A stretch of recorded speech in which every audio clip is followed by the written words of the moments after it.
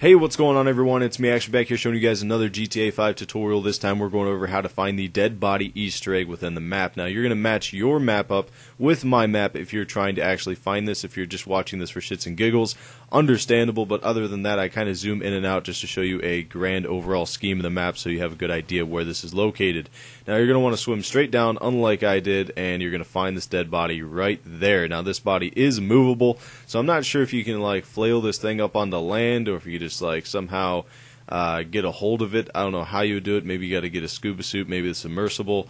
I'm not exactly sure. Maybe you could use the submersible to like push it around and then like push it onto the beach and then throw an explosive on it and mess around with it a little bit.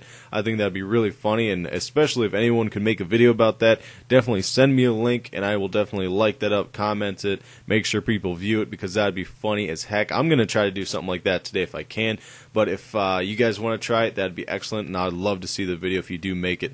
So other than that, thank you guys for watching today, and I'll see you guys next time.